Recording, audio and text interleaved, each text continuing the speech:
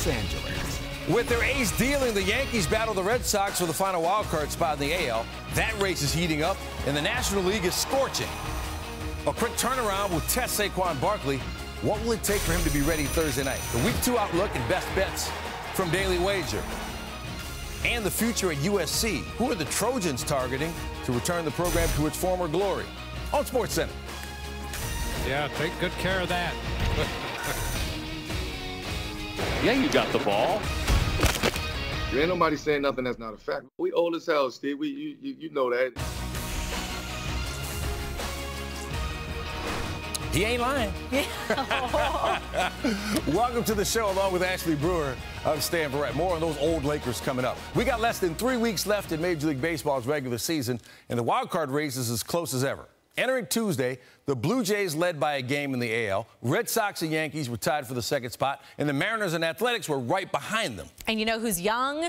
Toronto. And this Toronto current starting lineup lately is like facing a Tom Brady-led team in the postseason. Downright scary. You don't want to do it. But somehow, the Rays were able to figure him out on Tuesday. And Tampa's trying to get back in the World Series this year. They've got a 9-game lead over Toronto in the AL East, but Toronto's got a guy named Vladdy G. Top of 2, G-Man Choi is like, hey, I can hit homers too. Taking Jose Barrios deep. See ya! 437 feet on that shot. Choi, little hip bump and a little kiss for the bat. I love you, bro. Rays take a 1-0 lead. Net Blue Jays, I told you they were scary. They're hitting .331 as a team in September. That leads the majors, obviously. Bottom of 4. And Vlad Guerrero Jr. gets a line out to Manuel Margot. Bo Bichette, I call him Flo Bichette. Can't get that one. Chases the slider. We got 2 outs. Next batter, Teoscar Hernandez. Same spot, up the middle. Margot, nice to see ya. Thank you. So Rasmussen getting out of the jam. Blue Jays cannot score in the 4th. We move to the 7th. Barrios still out there, wheeling and dealing. Yanni Diaz, he'll bloop one to the right side. Marcus Semien coming through. I don't make the decisions on top plays, but, like, if someone's watching, can you put that in there? Barrios is loving it. He went 7 innings pitched, 4 hits, 1 earned run on 87 pitches. He did leave with a little left ab tightness. Now to top of 8. Brandon Lau, yeah, get out. Taking Tim Meza deep. That one's so gone. Lau with 34 on the season. Now the Rays go on to win 2-0. So Toronto, just 3 hits on Tuesday. They were shut out for just the 3rd time all season, slowing what had been a historic September up until Tuesday. In their first 13 games in September, the Blue Jays compiled a .331 batting average and hit 36 home runs. The only team in MLB history to put up those kind of numbers in a 13-game stretch. Yankees playing Powerball in Baltimore against the Orioles. They could use it. 2-8 since September 4th. Worst in the majors during that span. They still held on to the second wildcard spot entering Tuesday. Garrett Cole going for them. Bases loaded jam in the bottom of the 1st. Gets Ramon Urias with a nasty knuckle curve, so he's out of trouble there. How about the run support? Aaron Judge off Alexander Wells. 2-run shot, 34th of the year, 9th of the season against Baltimore. Yankees up 2-0. There would be more. Top of the 3rd, Giancarlo Stanton at the plate. And that one's gone. Muscled it out. 2-run shot, is 28th of the year. 7th time this season, Stanton and Judge have homered in the same game. Yankees up 4-0. They would tack on one more after a Luke Voit home run. Joey Gallo, DJ LeMahieu also went deep. Yankees 13-0 when scoring 5 or more runs for Cole. Bottom of the 3rd, 2 outs against Anthony Santander.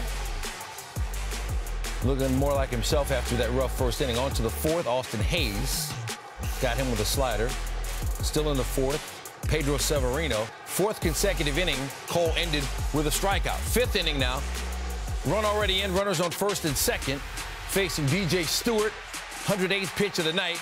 5th straight inning, and it ends in a K. He finishes with 7 strikeouts, 5 innings, 4 hits, 1 run. Yankees, 7-2.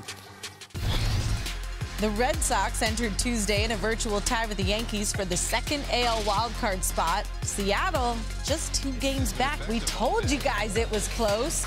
Top of 4, JD Martinez trying to not keep it close. Watch him take this ball to center and out, taking Tyler Anderson deep.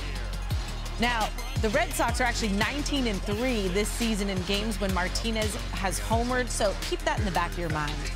Bottom of 4, tied at 1, 2 on, Abraham Toro. Toro going, and Hunter Renfroe, couldn't hold on to that one. So everyone's safe. Renfroe's like, what happened? Nathan Eovaldi's like, yeah, what happened? So the bases are loaded. The Mariners would then make it 2-1 on a sac fly. Top of 6, Bobby Dalbec. Good to see you. I covered him in college when we called him Big Bob, the heartthrob.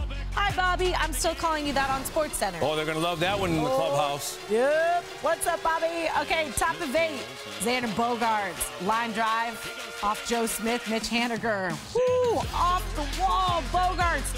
Racing to third, going, and I need to sleep for 12 hours. Bogaerts laying that pillow down, and later in the inning, we got the bases loaded. Kyle Schwarber off the end of his bat. Oh, beautiful hit. Everybody comes home. Everybody going out. Schwarber would sell in the third, and thank you. The Red Sox take an 8-2 lead on that one. 8-4 would be your final. All right, what about the Athletics? Bob Melvin facing the mathematical reality. He said we're going to have to run off some series in a row or some games in a row. A's taking on the Royals in Kansas City, and Josh Harris has got that look in his eye. With the bases loaded, making the most of his opportunity.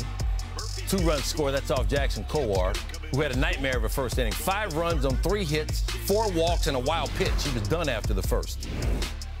Bottom 6, Royals will cut it to 7-4. 2-on-1 out, Nicky Lopez. Tony Kemp that close to making a great grab, but he didn't. And Kyle Isbell scores. Royals cut it to 7-5. The next batter is Salvador Perez. His manager, Mike Matheny, said this guy lives for these moments. No doubt about that one. Number 43 for Perez. He also had 4 RBI, giving him 109 for the season. That's tops in the majors. Royals up 8-7. We go 7th inning now. 1 on, 1 out for Isbell.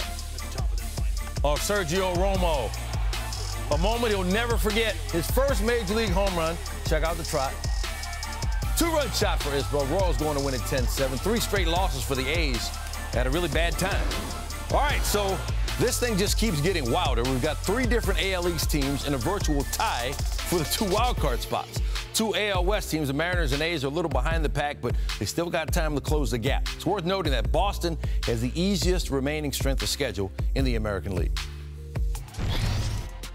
Now to the NFL, the Washington football team didn't just lose their season opener, they lost their quarterback in the process. Ryan Fitzpatrick suffered a partial dislocation of his right hip. He is placed on injured reserve, and he'll miss at least 3 weeks. So that guy right there, Taylor Heineke, he'll be taking over as starting quarterback, and he will be starting in a divisional matchup against the New York Giants on Thursday night. And here's what he thinks about that. And it's something I've been dreaming about my whole life, being a starting quarterback in the NFL, and here we are. So I really try and take it one day at a time, one meeting at a time, one play at a time. I feel like if I just live in the moment, everything else will take care of itself. I don't try and get too ahead of myself. So again, when we're at practice, I just listen to play, remember what we talked about in meetings, what we're trying to get accomplished, and really take it one play at a time, and we'll worry about the other stuff later. Now, Washington has had some dependability issues at the quarterback position. Since 2019, they're the only team with 7 different starting quarterbacks. That includes the playoffs. But I have some good news for you. Yeah. 2 quarterbacks with the best QBRs over that span are still healthy and on the roster. Their names are Taylor Heineke and Kyle Allen. Washington facing the Giants. Saquon Barkley played 29 of 61 offensive snaps for the Giants Sunday in their loss to the Broncos as New York manages his workload as he returns from a knee injury. He said Monday he felt the usual soreness he feels after a game. His longest gain on 11 touches was 5 yards. He says the short week isn't ideal, but he's still capable of making big plays. I feel like the warming up and all that stuff will definitely indicate it, because in here you're not really running full speed, just with the nature of the short week. So just keep the communication with the doctors and the trainers and listen to them. But definitely when I'm able to start moving around a little bit more, see how my body feels and see how my body reacts. He changes the offense when he's on the field. He averages a full yard more per touch than other Giants backs, and he's yet to lose a fumble in his career. Since 2018, his 644 touches without losing a fumble are the most by any running back in the NFL. Keep it high and tight. All right, ahead on SportsCenter from Los Angeles, we'll check in with our friends in Vegas. Daily Wager, who's the best bet in week 2? The answer is ahead. And the season's winding down, but the race for the NL wildcard is just starting to heat up. Which teams made a move on Tuesday? And John Wall is on his way out of Houston. Carmelo said it is NBA championship or bust for the LA Lakers. It's all coming up on SportsCenter LA.